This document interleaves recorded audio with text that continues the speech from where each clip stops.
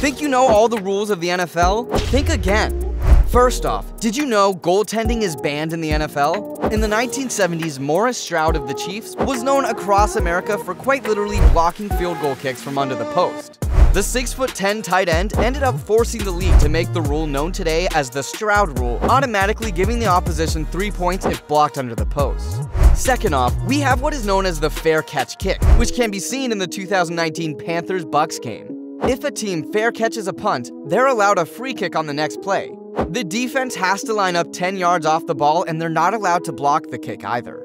Last up, we have the 1-point safety rule, which is so rare it still has never happened in an NFL game.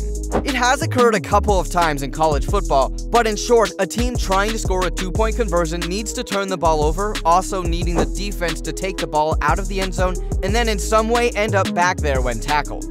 The NFL has a lot of rules, but do you?